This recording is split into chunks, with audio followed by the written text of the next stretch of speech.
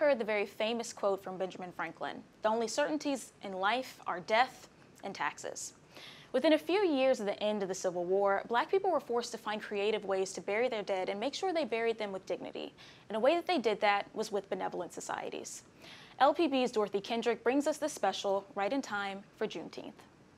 During the early 1900s, late 1800s, large capitalized insurance companies were not writing insurance on African American. In an insurance policy, you have the cost, that's the value you're going to pay back once the person's deceased. Then you have corporate overhead, home office, and you may have field overhead. And then finally, you have a profit. These societies stepped in, they saw a need in the African American community to provide a service for those individuals that did not have a lot of resources to pay upon the death of one of their loved ones. According to the 1870s census, West Feliciana Parish had more than 10,000 residents. Most were African Americans whose families had worked on the huge plantations in the area. Some of the society made an assessment of 25 cents per month. And this would insure them for a policy maybe in the $200 to $500 range. Well, in the early 1960s and 1970s, funeral costs was not as high as it is today. You could get a grand funeral in the 1960s for $500. In the 1970s, it moved up because of inflation, and you could get a grand funeral for about $1,500. If you had a death in your organization, the funeral home would have to wait perhaps maybe 90 days to collect the fee that they were supposed to pay out. In the meantime, the society would go back and do what they call a special assessment.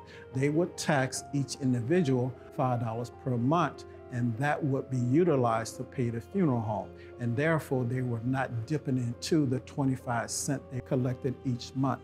And God forbid if a society had 2 or 3 deaths, that would really put their back against the wall. So at the end of the day, it's a partnership. It's a partnership between the society, it's a partnership between the church, and a partnership between the funeral home. You had Blacks in this community in St. Francisville that would go to that benevolent society because it was sort of tethered according to where your locale was in this parish. There are other benevolent societies here that are further up the road that service those group of people. When I was small, maybe about 3 years old or 4, we would always go to Pleasant Green Baptist Church. They would have like an anniversary, second Saturday in June every year. They would sell homemade ice cream and slices of cake, raising money for funerals. You can walk through many cemeteries today and tell a great deal about a family's resources more than 100 years ago. From walking through the cemetery, there are quite a few vaults with no headstones, and that comes down to resources. You go from a grand headstone to no headstone at all. They just don't have the resources after they pay for the funeral.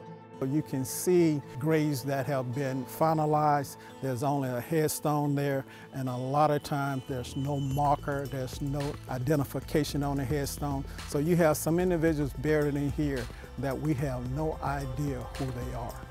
There's a lady you see right there buried there and told me she was going to send some money back. Never heard anything for it.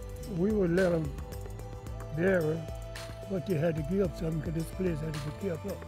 Just about every church had a society to help cover funeral expenses. The building itself was so sacred that you could not take pictures in there. A type of membership where you just did not expose a lot of what was going on. However, membership cards, things of that nature, I kept through the years, showing the membership dues that my daddy was paying when he was a 20-year-old. I have a badge that my grandfather would wear at funerals, showing that he was an Old Benevolent Society member. It has these little iron tassels attached to it, and all the men would wear that and be very refined coming into the church, managing funeral services and things of that nature. The first Black insurance company, North Carolina Mutual, was formed in 1898. Businessman Arthur G. Gaston later established the Booker T. Washington Insurance Company. Purple Shield was a Black insurance company in Baton Rouge, and eventually white insurance companies started insuring Blacks. As time progressed, a lot of the insurance companies were bought out. They merged or were bought out by white insurance companies. West Feliciana Parish residents, both black and white, have joined forces to restore and preserve the Old Benevolent Society's building in St. Francisville. It will be used largely as a museum. The building is in the heart of town, right across from the Historical Society. The average cost of both a funeral and a burial plot is nearly $10,000 in Louisiana.